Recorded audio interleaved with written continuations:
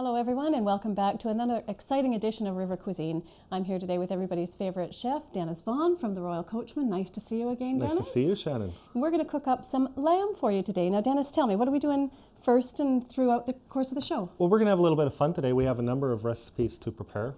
First off, we're going to be preparing an Indian curry ragu. This is what Marjorie wanted us to refer to as the Indian chow chow? Yeah. Oh, okay. Indian curry. How about that? That's right. And it's not too hot. It's all as hot as you want it to make. So we're just going to make it the way we want it. But if people at home want to make it any hotter, they can adjust it. This will be a new menu item on the Coachman menu? It will be, yes. Good. We are going to be coming out with it in about 4 to 5 weeks. So I'm looking forward to that. And then after that, we're going to be preparing one of our specialty items, the slow braised lamb shank with rosemary and Dijon jus. And after that, we will be preparing rack of lamb with the Dijon herb crusted. And a Greek dish, a padakia dish. It's with lamb chops. Sounds good.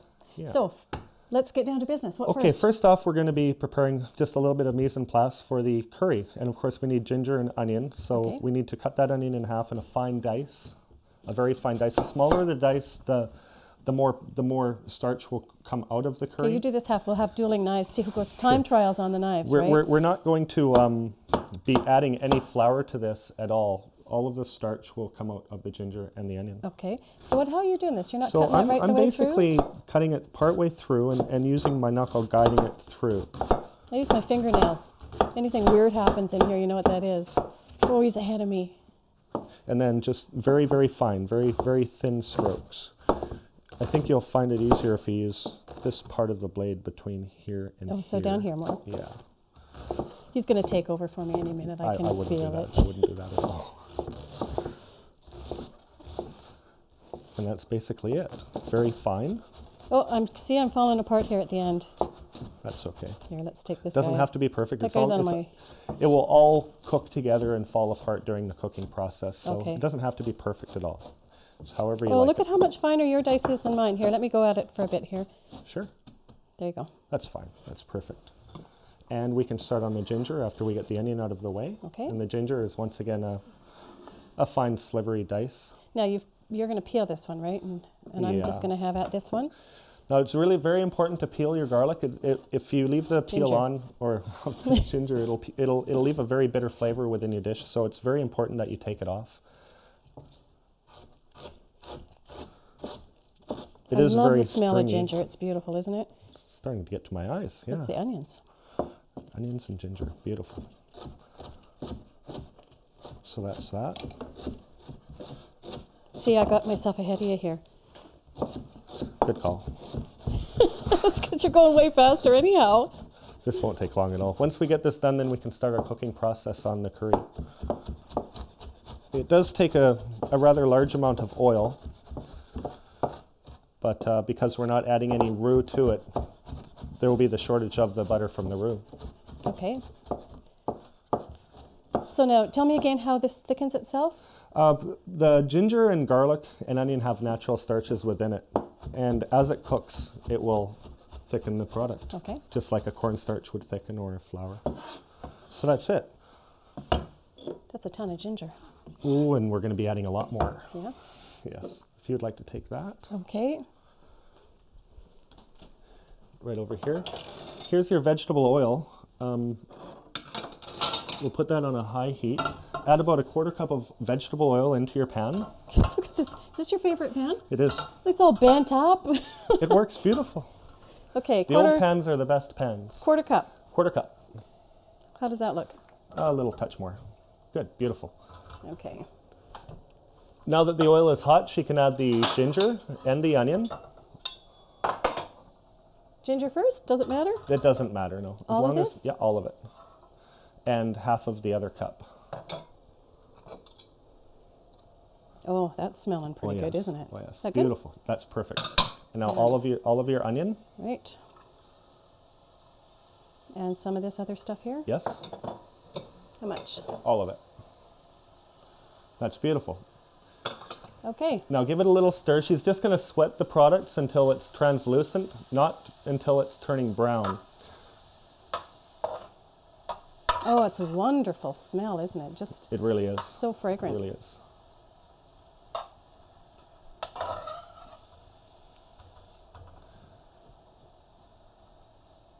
How's that looking? That's looking really great. Now you can add your curry seasoning. I would recommend if when you buy your curry, ask for a Madras curry. There are different varieties of Madras curry. You can dump that right in. The whole works? The whole works. That's about 3/4 of a cup of curry. And stir it around, yeah. Oh, that's beautiful. Now you can see why you needed a little extra oil, because the powder of the curry will soak up most of the oil. And we'll just saute that up a touch until until the flavorings of the curry have come out. You don't want to burn it at all. So now what cut of lamb are we using for this, Dennis? For this, we're going to be using the leg of the lamb, and we haven't cut any fat off of the lamb at all. The more of the fat, the more tender it's going to become, and the more flavorful it'll become. Without the fat, it'll be rather bland. So we don't want to be talking about heart health or anything while we're cooking this dish. No. Okay. But it is very wonderful. Taking into consideration, it's traditionally served with rice pilaf and roti bread, so it is quite healthy in a way. Okay, now that that's happened, we can, I would suggest adding just a little more oil to it. Okay. That's perfect. Now we can take 2 tablespoons of tomato paste. So how much is this here, Dennis? This is not 2 tablespoons, is it? No, this is going to be used for the lamb shank as Okay. well. So what do we want about? that looks beautiful. That's enough? No rules. 2 tablespoons, 3 tablespoons, that's good. Like so? Perfect. And you can pick up the lamb, and you Am I going to stir this in first, or? You can do it before. You can stir the tomato paste in with the lamb or before the lamb. There's really no rules to that. Give it a little go. And just So we've got some nice bits of put it in. Just New throw Zealand it in. spring Yep. lamb here. New Zealand spring lamb. Spring lamb is a sheep, and it is between 5 months and 12 months old. And after that, it's it's generally considered mutton, which is a very overpowering, flavorful animal. A lot of marketing boards are calling it actually yearling now. Anything that's over a year, they're calling it yearling, trying to make it sound a little bit more attractive to the consumer. Unfortunately, people are buying the yearling, and when they actually eat it, it's too overpowering for them, so that when they actually come to a restaurant and see lamb on the menu, they veer away from it because they've unfortunately had yearling, which is mutton. I had the good fortune to visit New Zealand a number of years ago, and there they call it hogget when it gets to be a certain age. Hogget. Hogget. There's a little bit of trivia for you, but Just you like didn't an know old that. sow, a hogget. Hogget. Yeah, that's pretty good. Okay, so how's this looking? So you're going to keep stirring that up until it's slightly browned. Okay. And some of the juices are coming out. And that's looking pretty good. So we've got a medium heat here. A medium heat. Okay. And as that's cooking, now we can start preparing our lamb shank, because this will take about 10 minutes to start cooking. Smells delicious. So we'll move your handle out of the way. All right. We'll turn this on high, and you can add about I'm gonna a 1/4 do cup of oil in lamb that shanks pan in for the here. lamb shanks. Do you want me to move that up to the top burner? Yeah, that would work. 1/4 cup of oil again. Let's Yeah. change places here Change so the this guy's place. not in my way. Whatever makes it easier. You always have to adapt to your kitchen. Make it easier for yourself. So that's not going to burn, is it? No, it will not. Okay. Well, I'm going to Not hold. after I turn it down. I'm going to hold you to that. Okay, so we need about a 1/4 cup of oil in here. That's right. And what we're going to do is sear off the lamb shanks first. Okay, and these are the lamb shanks right Yes. here. These are.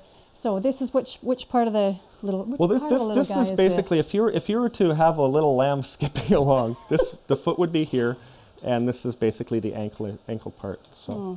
That's a little graphic, isn't it? Yeah, yeah. Okay, I'm just going to fire these in You might want to here. use the tongs for that. The oil will spit at your hands. Oh, I can see. Yeah, it is. Spitting at me. All 3 going in? All 3. Now, the only purpose of the searing is for the browning effect. Most people believe that when you sear a product, it will actually help retain its juices, which is a falsity. A lot of chefs would disagree with me at that. A lot of the older world chefs, but it's a well-known fact that it actually will help release the juices more. A little tip at home when I prepare this, I just don't even bother searing it. I just go with my method and without the searing process. And it still browns well enough in the oven where you have the coloring. With your own method. There's no rules to your method. No rules, no rules. Whatever is easiest.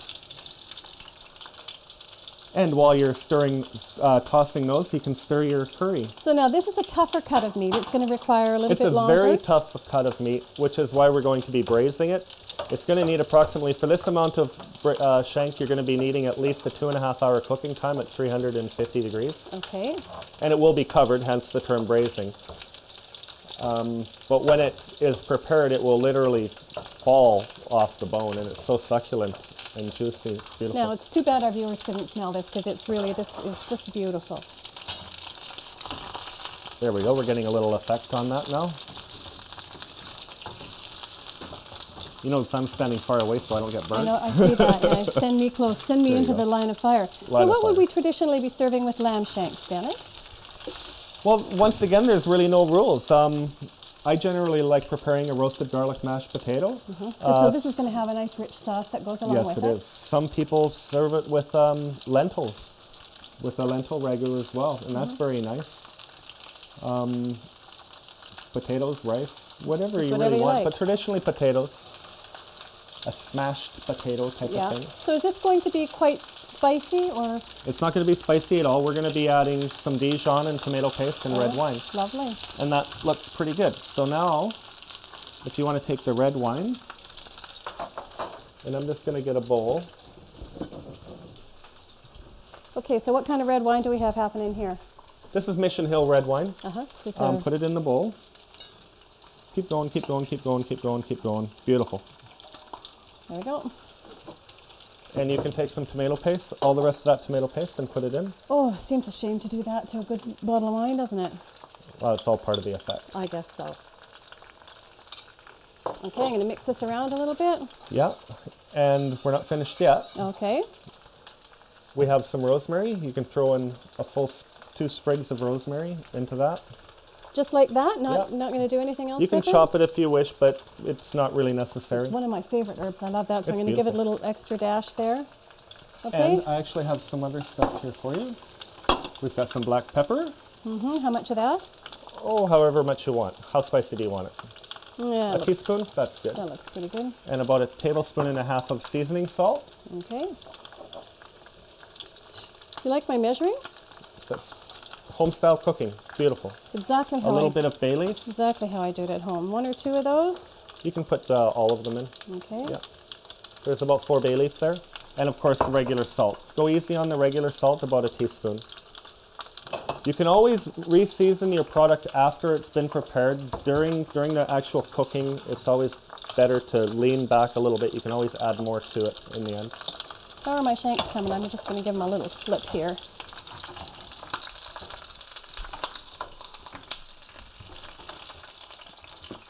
Looks pretty good, Dennis.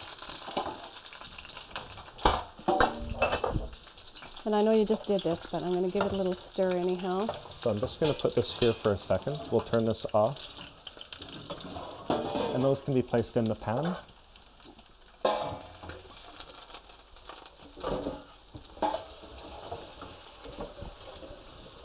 Just going to grab a little bit of water for the curry now. Okay. And what we'll do is you can add the water right directly into the mixture. So about how much water we got? Put it all. We're going to start with approximately 2.5 cups of water. And we can always add more as it thickens up. As I said, the ginger, the onion, and the garlic will slightly thicken it up. Yeah, that's very thick. That's nice. Okay, now we're going to just pour that over top. Okay. And then we will just add a little bit of water for this as well. Okay, and we don't need garlic or anything else in here? Yes, we will be adding a whole lot of garlic. Okay, I should have known. You know me, Shannon, I love the garlic. Okay, we're just going to put that up and in until it's 3/4 covered. Okay. And that garlic there. This little bit of garlic right here? Mm-hmm. How much of this little bit of garlic am I adding? You can put 1/3 of it. Around, yeah. Oh, put more, what the heck. Oh, yeah. Okay. It's good for you, right? Yeah, that's it. There we go. Okay, we're going to cover this now. We're going to cover this. And it goes into the oven at? 325 degrees. For approximately 2.5 hours. Okay. And here's some wrap for you.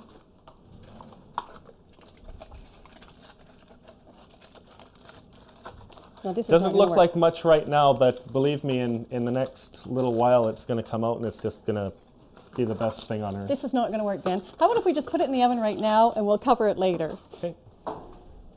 Okay. We're out of saran wrap, out of tinfoil. There we go. And how's our curry coming along? Okay, we looking can good we and can thick. leave that on a very low heat, and we can just let that go. And that's basically it for that 2 dishes. And then we can come back and start the other 2 with the rack of lamb Excellent. and the padakia. Okay.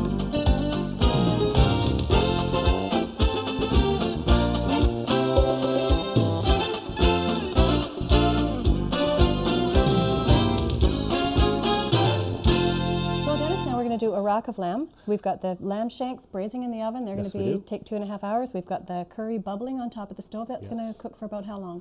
That'll cook for about 1 hour and 15 minutes. And you're going to serve that with the basmati rice? Over a basmati rice. Okay. Yes.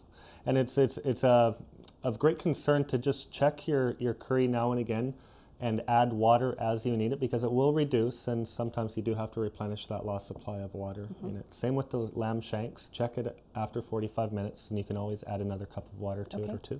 The curry tastes great, by the way. I had a little belt of it while we were taking a break. Yes, we did. Very good. If it is a little on the spicy side, it's recommended that you can actually add chopped mango Okay. or That'll pear, sweeten it up a little and bit. that'll sweeten it up and take away some of that kick.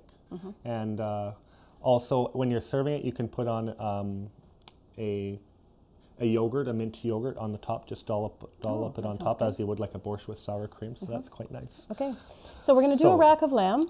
Rack of lamb is here, and it generally comes with about 8 to 9 bones. The general serving is only 5 bones. So what we're going to do is we're going to break it down. First, the top skin part. This is called fell, F-E-L-L. Fell. Okay. And some people, what they do is they just take their knife and they will skin it like such and rip the fell off and then serve it like that. But that's kind of cheesy. We just take the whole back strap off. Okay. And it's a bit of a chore, but it can be done. And so what are we going to do with this? There's a fair bit of meat in there. Yes, we're going to be using this for a stock. We will take the meat off and we will use that for soup. Okay. I'll go through that once we get the lamb finished. Okay. So after you've got that, you've got your loin of meat in this section. So you don't want to be cutting any of that, obviously. Right. So you take your French knife and you basically feel where the loin ends. I can see that. And there's a little bit of fat right after that. So you'll take your knife and you'll cut it just after the fat. Okay. And you'll cut it all the way down. Right down to the bone. Right down to the bone. And you'll see that there's a bit of a flap there. So what you're going to do is take your knife and cut all the way down. Right down to the bone. Right down. And once again, this can be used for stock. That's in our stock pot. So now that's part of the Frenching, and now we're going to crown it. And crowning, you basically pull your bones apart a little bit, and you run your knife along the side of the bone, right to the end of your cut, and then come through. Oh, I see. And that's for soup. And more for the stock pot. That's right. Well, this part here is really wonderful for Scotch broth soup. So we'll save that and dice that up for soup. So you're wanting a fairly sharp knife to do this? Yes, you would definitely prefer a sharp knife to get close to the bone. Yeah, see, this is the part I've always missed. I love rack of lamb. It's among my favorite things. And actually, the first time I ever tasted lamb was when I went to the University of Victoria, fresh out of high school, and I lived in the residence there, and they were serving roast leg of lamb in the cafeteria. Oh, wonderful. No, it wasn't. No? No, it was awful. They It was served mutton? Vile. They I'm served sure it was yearling? Oh, it was awful. It was overcooked, and I think they put the mint sauce right in the gravy. It was terrible. It was absolutely horrible. So then, several years later, when I had the opportunity to travel to New Zealand, I was somewhat worried because I knew I was going to be served lamb somewhere along the line. Well, However, it was cooked properly, and it was absolutely delicious. I've loved it ever since then. Well, that's the problem with lambs. There's so many people that prefer medium well and well done meat, and with lamb, you just can't have it prepared that way. It'll be too tough and dry. All of the goodness comes out of it. So if you're going to be preparing anything like this at home, I would certainly recommend nothing over medium. Medium rare is beautiful. Medium is okay. Unless, of course, you're braising it or doing a curry That's or right. something like that. So now there's our crown. It looks lovely. And you can go one step further and actually scrape your bones of the tendons and make them all clean. That would be for presentation purposes, but for your home, there's really no need to do that. This is something you could also have the butcher do specially for you if you weren't inclined to do it yourself. That's true, but you're going to pay the price. Yeah. You get what you pay for. So let's see, we've got 2, 4, 6, 8 bones on this one. We're 1 shy, but that's fine. So we're going to turn it over, and we're going to take the smaller end for the chops. So you cut in between your bones. I'm so glad you're doing this. Yeah. Normally it works. Because I'm on TV, it won't. There we go. There you go. So we want 5 bones, 2, 4, 6 left. And that's it. We're going to be using these guys for a different dish a little later on. So we have a beautiful lamb chop here, and that'll be used for our padacchia, which will be prepared later on. Okay. So that's part of it. And now we're going to cut it in half because this is what's going to, this is what it's going to turn out. So this is a serving right here. You'd have. That's 1 serving. So we'll cut it in half. So you'll notice that we've got 3 bones on one side, 2 bones on the other. And that's purposely done so that they'll come together. Like so? Like so. So now if you want to get your hands dirty. Okay, that's always my favorite thing to do. You can slather the mustard very liberally on the front, on the complete back, and on the sides. And on the sides, not on the bones. Not on the though. bone section. Okay. And we've got a Dijon mustard here. It's a Dijon mustard, yes, from France. And after that's done, you can just dip it into our breadcrumbs. Now, are these breadcrumbs herbed with anything? These breadcrumbs have rosemary, black pepper, and some thyme. And I didn't use the regular breadcrumbs from the store. These are actually a panko breading. It's a pure white, a panko breading product. It's a Japanese breading product. And it's a pure white breading. It doesn't have any of the brown crusting put through it, which I prefer. It's just personal preference. Okay, there you go. So then you can just pat it in. Rosemary lends itself extremely well to lamb, doesn't it? Oh, it does. And you can even go further and put mint sauce into your breadcrumbs, and when you mix it up. That would be like the mint sauce in the gravy at university. Well, no. This would only be an enhancement. It wouldn't be an awful thing.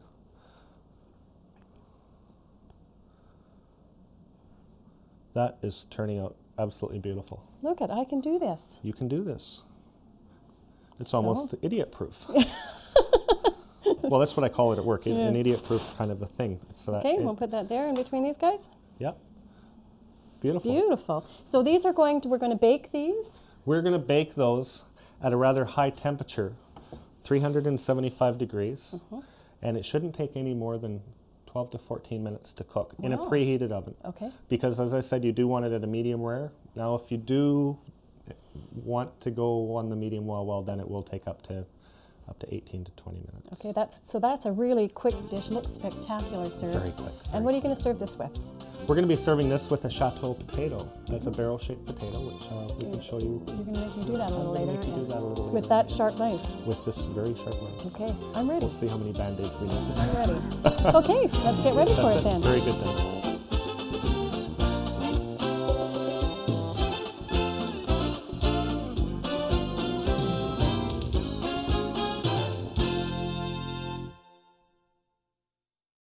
So our next dish, a Greek padacchia. Now I do have to tell you that Greek is among my favorite cuisines. Oh, wonderful. It's mine as well. Lots of garlic. Lots of garlic, oregano, lots of oregano, lots of lemon. Rosemary, lemon. Good. So Greek padacchia is next. And we've got the lamb chops that we took off of the racks. That's right. Okay. And what are we going to do with them? Well, basically, they're in a bowl, and there's, as you said, just 3 main ingredients, but we're going to add also the salt and pepper and such. Okay. And, of course, red wine to let it marinate a touch. So we can take a couple tablespoons of garlic, but you know Greeks go crazy. Couple of tablespoons of garlic, Oh, beautiful. Yeah, baby. That looks A good. little bit of onion.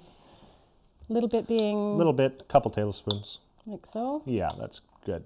Couple pinches of black pepper. However much you want, little or lots. Oh, don't be shy. A little bit more. There we go. And oregano. We have some dried oregano here. Yes. Now, if we're using fresh oregano, are we going to use more or less? You would use less. Okay. And if you were to use 1 tablespoon of oregano, there's 3 teaspoons in a tablespoon, so therefore you would use 1 teaspoon. It's math. Yes, it is. Divide it by 3. Can you use too much oregano in Greek? Yeah, you can. It can get too bitter, but a little. That's beautiful. Sounds good. Yeah. We have some seasoned salt here. Touch of seasoning salt, about a teaspoon. Oh, there you go. Yeah. Oh, maybe a bit more. Good. Some regular Some salt. Yeah. About the same. Same again. amount. Yeah. Looks good. And your lemon juice.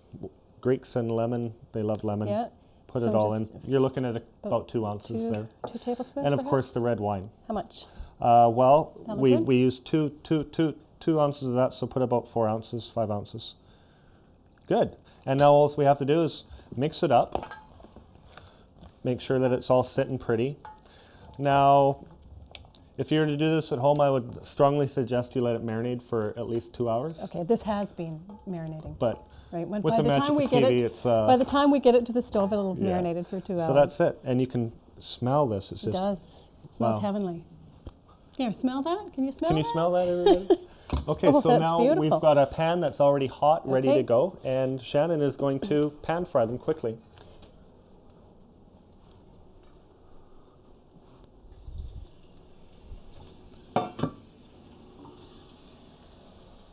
That's So right. those ingredients can go in any order, Dennis. Again, it's the no rules cooking. There's Just- no rules cooking, whatever order you want to Sure. put them in. As long as you remember the 3 basic rules. Lots of garlic, lots of lemon, Okay. and don't forget the oregano.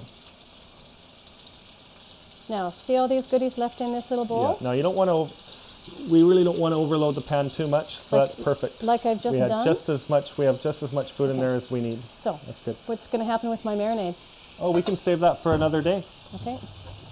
It's got at least a 3-day shelf life if it's kept in the refrigerator, and you can keep reusing Good. it So I would use that for other meats, more of lamb. course. for lamb souvlaki. Okay.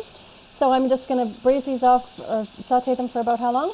It should only take about a half of a minute just to get them brown. Okay. Oh, it smells good. While that's cooking, you might want to stir your curry. I'm just going to move these around so they're all touching the bottom. And we are going to finish them in the oven. She's just going to brown the 2 sides and then put them in the oven for an additional 10 minutes. And they'll come out really wonderful. Now, not that I doubted you with how this was going to thicken up, but it has thickened up beautifully, hasn't it? We have a really nice, thick, rich gravy on this. Does Yeah, it looks beautiful. And As I said, there's a lot of starch within the onion and garlic. and I'm really surprised that there's not fat floating on the top. Well, that's amazing too. If you're familiar with roux, which is clarified butter and flour, the flour soaks up the butter. So the same thing has actually happened in the pan with the curry. The starch from the onion and the garlic and the ginger has been sucked up by the fat from the lamb and the oil that we've used. So it's making its own thing in there. Now, when we sauteed these, how much oil? We had about, There was very little oil. There was only about 2 tablespoons of oil inside of it.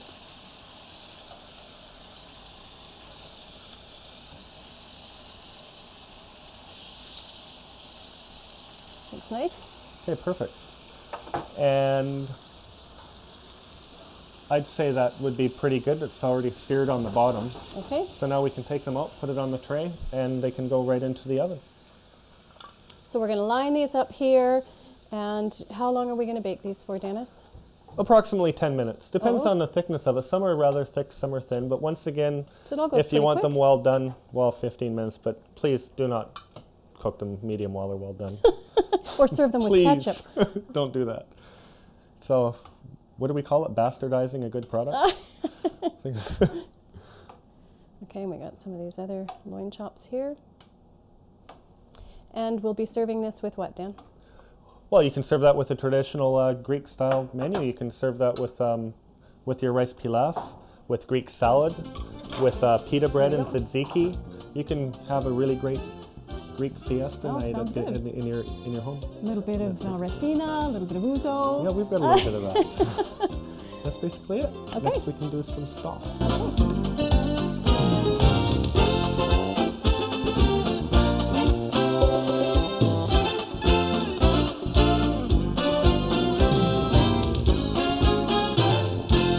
So the padaki is ready to come out of the oven. Padaki is going to come out right now, and we're Okay. going to tray it up. And then we're going to go ahead with some stock and some chateau potatoes. Oh, right. they look beautiful. They are beautiful. They did come out rather nicely. Oh yeah, and they smell delicious. So we'll just quickly tray that, and then we can get onto our stock. Looks lovely on the rosemary. I used to work with this one Greek fellow, and almost every night after work, as you were talking about the ouzos and zambucas and burning coffee beans, boy, he just really went crazy on the padakia and pan-fried smelts with lots of lemon. Pan-fried smelts. And we won't waste any of this juice. We'll put that over top. Oh, that is because beautiful. That's the good stuff. Yeah, it looks beautiful. It smells wonderful. Let's just put that up there for now. Look at that. I can hardly wait to try that. Okay, great. Now we're going to move on to some stock. If you remember, we have the fat from the lamb. That's right, the fell. Get some carrots in there from the stock pot. There is a substantial amount of meat here. We don't want to put that into the stock. This can be used for soup, for Scotch broth soup. Right. So we're just going to rip this off. So theoretically. Yeah, easier said than done. Sometimes you need a knife. I'm almost there. There we go. So you can see that that's quite an amount of meat. Yeah, it is. With the fat here, we will just cut it into some cubes so that it can fry up a little quicker. Put it into our pan, and away we go. Okay. I'm just going to take a little bit of this here.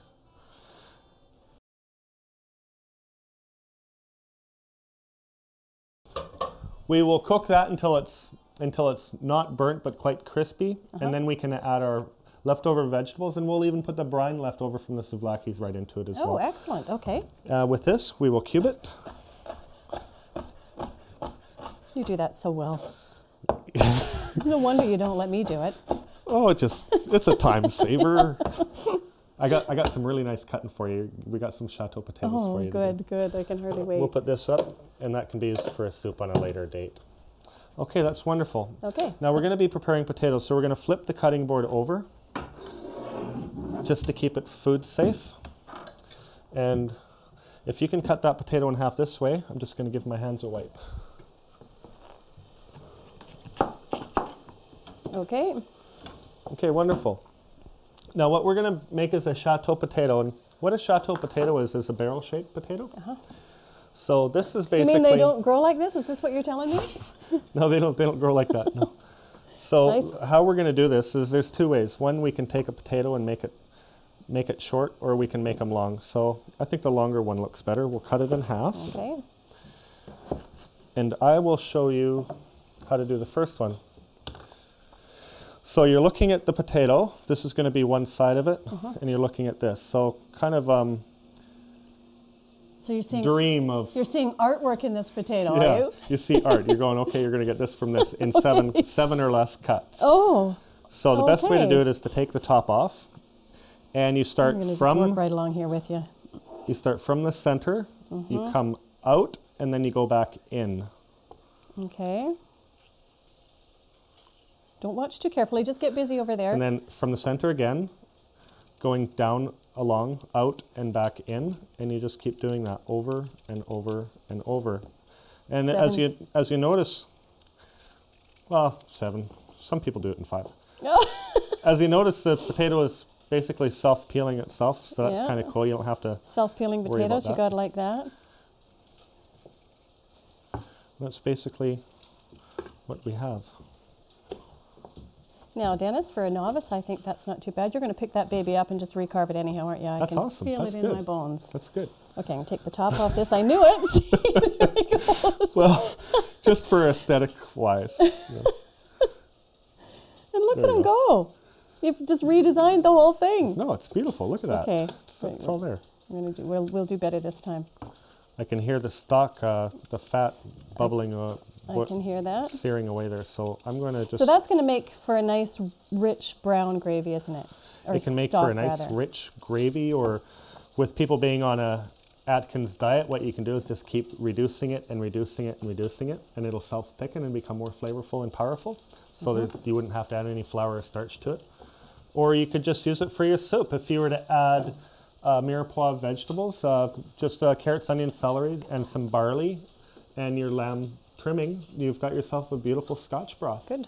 A little bit of rosemary and a little bit of garlic. Okay, so. And I'm going to stir that. We have our vegetables. We're going to add it in the water. Okay, so we're going to let that just simmer. We'll let that simmer. And this is what it will come out as. It's a beautiful, rich, nice and rich, thick stock. And what you can do with these potatoes now is actually drain a little of that juice onto the potatoes, and then we're going to just bake them. And we will bake them with this rich, wonderful stock. So they're going to be a nice golden brown color. A nice, beautiful golden brown color, and the stock will actually caramelize onto the potato, and it's going to be a treat. Looks beautiful. And that can go right into the oven. Okay. And then when we come back, we can plate everything up, and we can show our viewers how everything has turned out. And enjoy the dinner. And enjoy and eat and have some wine. When we come back.